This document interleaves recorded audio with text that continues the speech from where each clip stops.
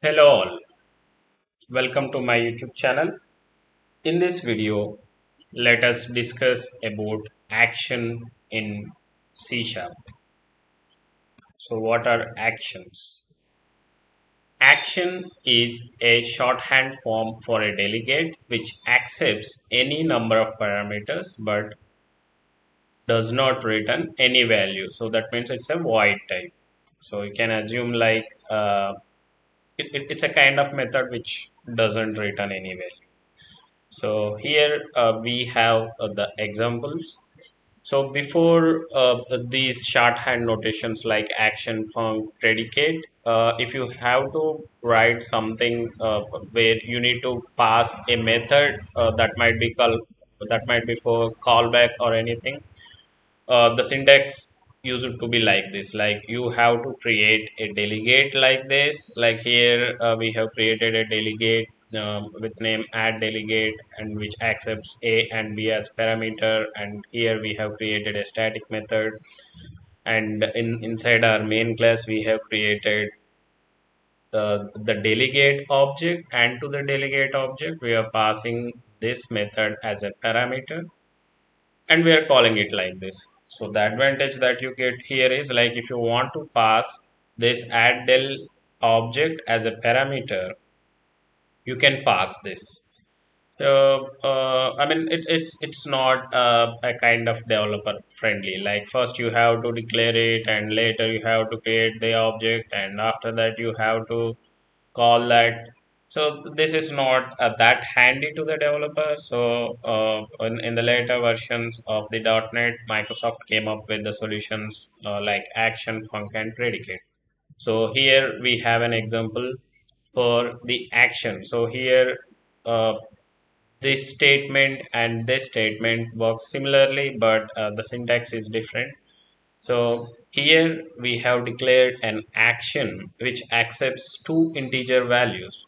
As we discussed here, this will not return any value. So here A maps to first int parameter, B maps to the second int parameter, and if you have any string variables or if you have any type of objects that you want your action to work with, then you can add them. And here we are writing a kind of lambda expression. So here after equal to, based on the number of parameters, you have to mention your parameters name so that you can use them later in the function.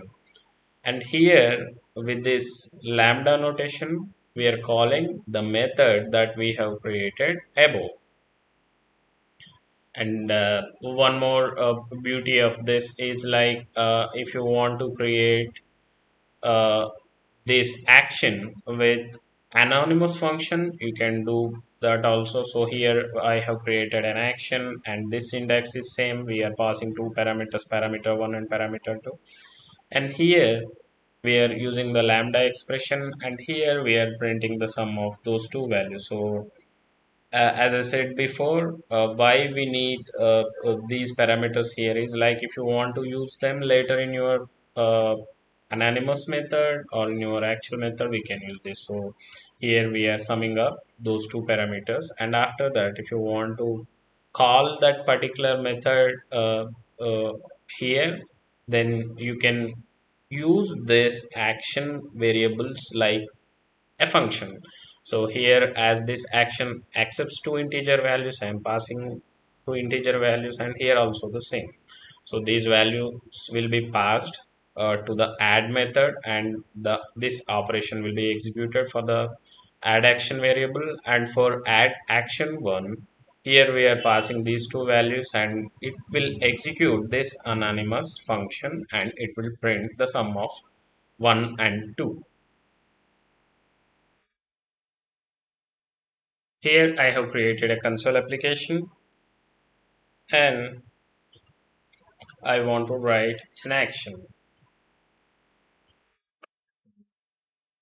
I want to accept two integer parameters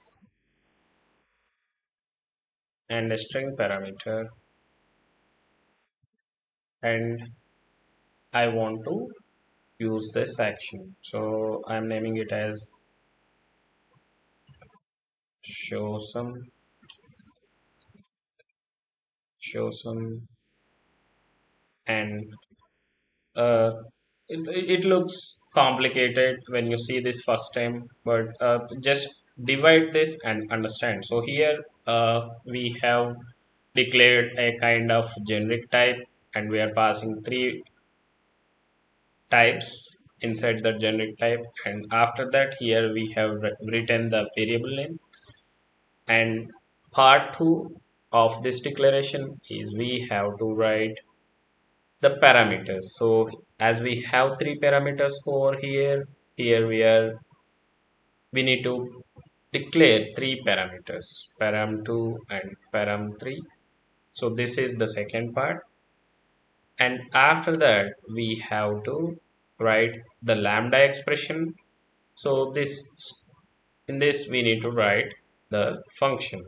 So here I'm writing something like console dot write line. I'm printing something like param3 plus I want to sum param1 plus param2. So here I have created the action, and I'm calling that over here,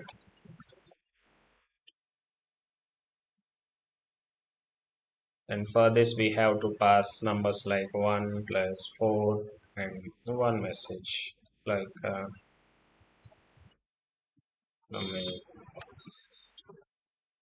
I'm executing this program.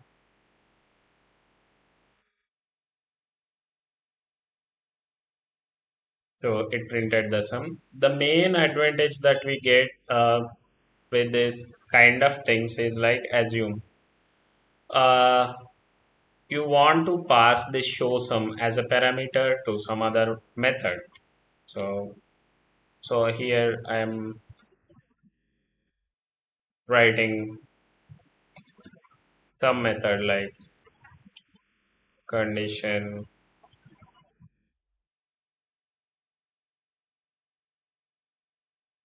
display or something. So here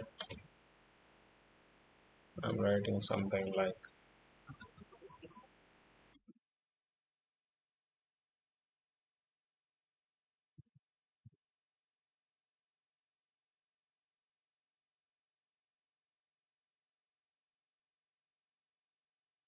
so as we want to pass that particular action as a parameter, we need to write the same syntax over here, and I'm writing something like show some, or you can write any name, and here I'm passing some boolean condition like condition. So my assumption is like, if the condition is true, that means, for better readability I'm writing equal to true. So if it is true, then only call this show some function with some 1 and 4 and some message,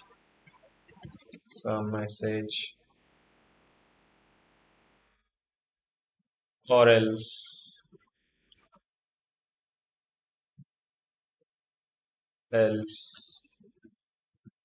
console dot write line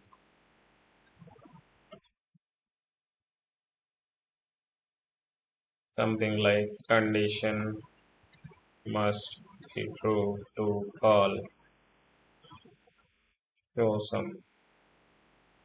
So like this we have written this, and here if we want, we can pass this show some as a parameter. Like, if here you see I'm passing this show some as a parameter, and here I'm writing the condition as true. So if we run this program, it will call that condition display, and it will display some message 5.